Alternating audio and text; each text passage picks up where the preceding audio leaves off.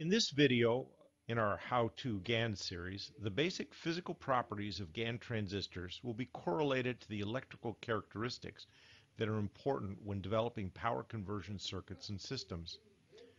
The key electrical parameters and ratings of a GaN transistor should give the designer most of the information necessary to design a system with predictable results. The most basic transistor parameters are on resistance and threshold voltage. Furthermore, in order to understand how this device will work when switched on and off, capacitance and the reverse conduction characteristics of the device need to be added. These electrical characteristics will be compared to silicon power MOSFETs to explore both their similarities and differences.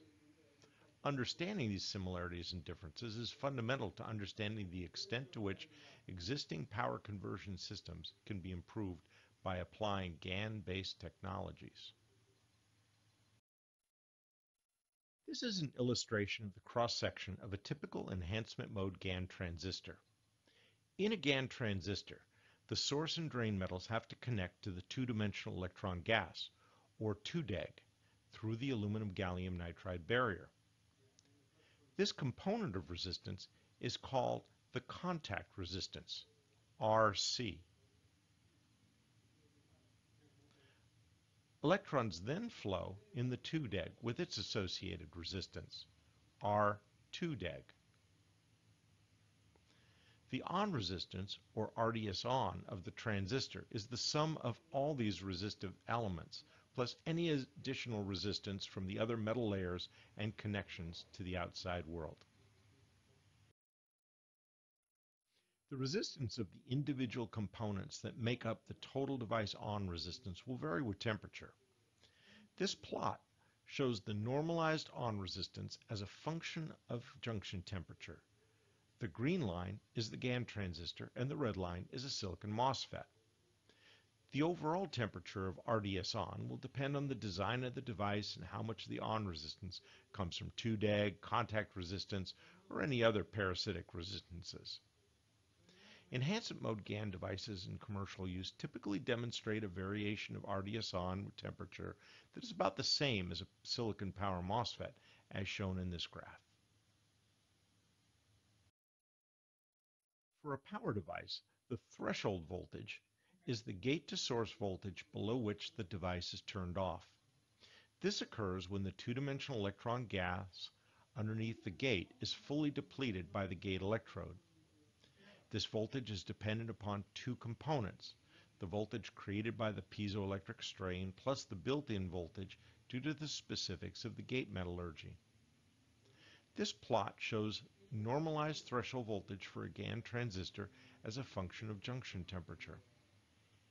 Because the strain in the aluminum gallium nitride barrier is relatively constant with temperature, as well as the voltages generated by the internal metallurgy, the threshold voltage in a GaN transistor is relatively constant with temperature, as shown here.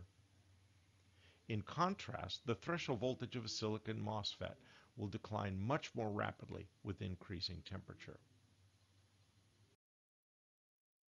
A transistor's capacitance is a significant factor in determining the energy will be lost in the device during a transition from the on to off state or from the off to on state.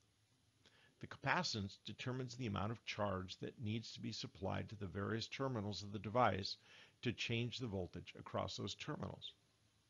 Generally, the faster this charge is supplied, the faster the device will change voltage. There are three main elements of capacitance related to a FET. The gate to source capacitance, or CGS, the gate to drain capacitance, or CGD, and the drain to source capacitance, or CDS.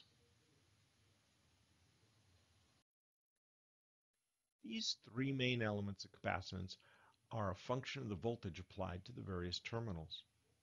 This figure shows how the capacitance values on the vertical axis change for a 100-volt eGaN FET as voltage from the drain source increases, shown on the horizontal axis. The reason for the drop in capacitance as VDS increases is that the free electrons in the two-dimensional electron gas of the GaN device are depleted.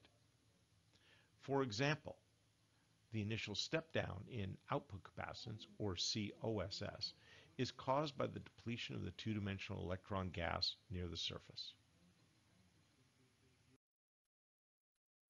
The result of integrating the capacitance between two terminals across the range of voltage applied to the same terminals is the amount of charge that's stored in that capacitor.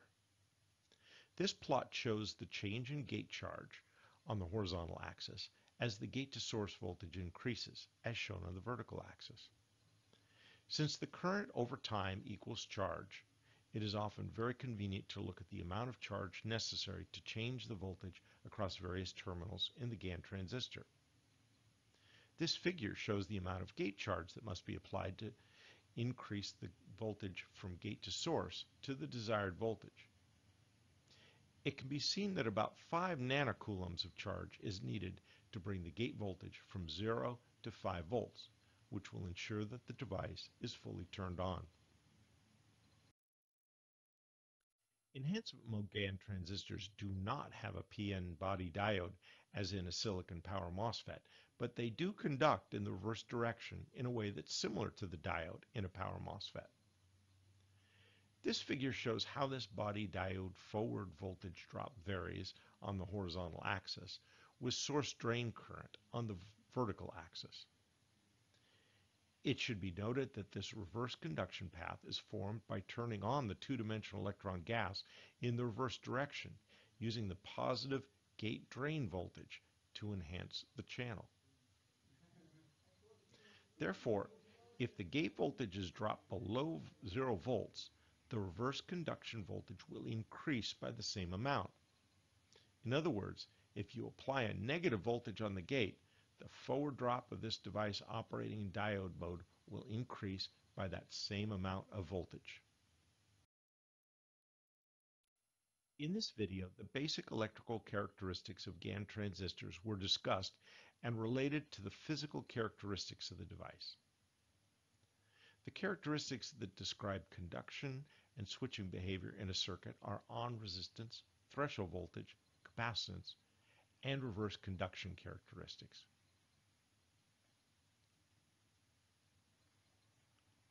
On resistance shows variation with temperature for a GaN transistor that's similar to a silicon power MOSFET. The threshold voltage in a GaN transistor is relatively constant with temperature. In contrast, the threshold voltage of a silicon MOSFET will decline much more rapidly with increasing temperature. Lower capacitances enable faster switching. Because there are no minority carriers involved in conduction in an enhancement mode GaN transistor, there's no reverse recovery charge, or QRR, is 0, which is a significant additional advantage compared with power MOSFETs. For more detailed information about electrical characteristics of GaN transistors, please see the 3rd edition textbook, GaN Transistors for Efficient Power Conversion, or view more videos in this How-To GaN series. And for more information on eGaN FETs and IC products and evaluation kits, go to epc-co.com.